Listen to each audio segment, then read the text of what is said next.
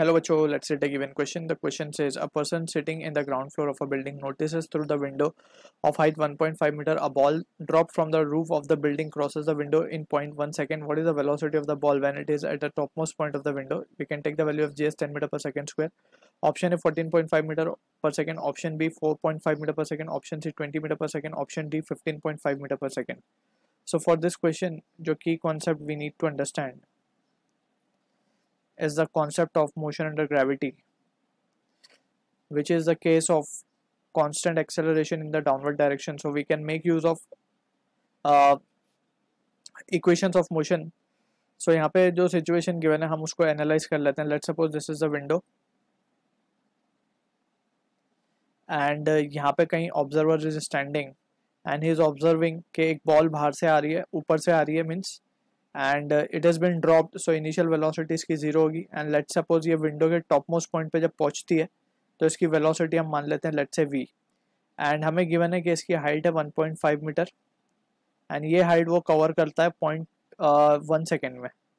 ये situation हमें given है और हमसे पूछा गया है कि v क्या है, that is the velocity of ball when it is at the topmost point of the window. यानी कि जब ये topmost point पे पहुँचेगा तो इसकी velocity क्या होगी वो हमें find करने को बोला गया है. तो हम देख सकते हैं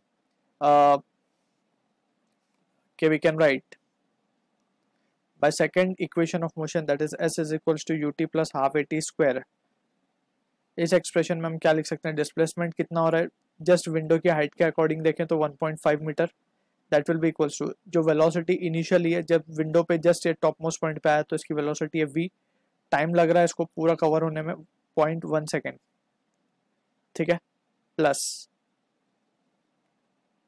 half acceleration due to gravity will be considered in this case जो कि 10 given है and t square is again 0.1 का square.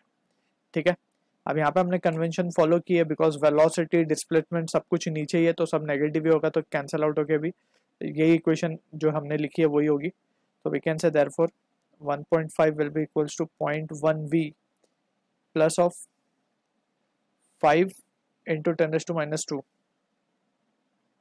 ठीक है, ये रिजल्ट आ रहा है हमारे पास. Finally we can say 1.5 minus of 0.05 and that will be equals to 0.1 v. सो इसको जब माइनस करेंगे हम तो we will be having the result as 1.45 and that will be equals to 0.1 v. So finally we can say v की value क्या आ जाएगी, if you multiply both side with 10 तो ये आ जाएगा 14.5 मीटर पर second. So this is the answer for the question जो कि match हो रहा है ऑप्शन ए के साथ. सो I hope you understood the solution. All the best.